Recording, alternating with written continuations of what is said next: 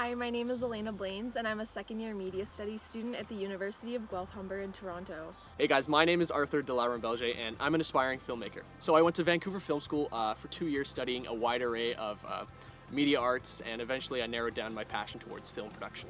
While living in Toronto, I had the opportunity to learn about different elements and practices of media. I got to work on a number of professional shoots, and in my last semester I got to be an ambassador for a media conference. I recently directed a film entitled Samuel. It was a biblical period piece and it helped raise over $11,000 for local homeless ministries. Since then it's gone on to different film festivals and it's won so many awards.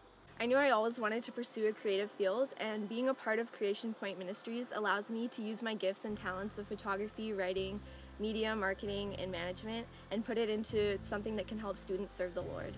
When I first got into filmmaking at a young age, I didn't realize how impactful storytelling could be.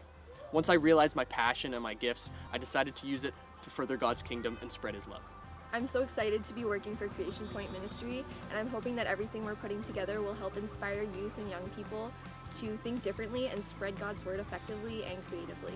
What John has set up for students this summer is absolutely incredible, and I know that God has so many more awesome things planned for us in the future.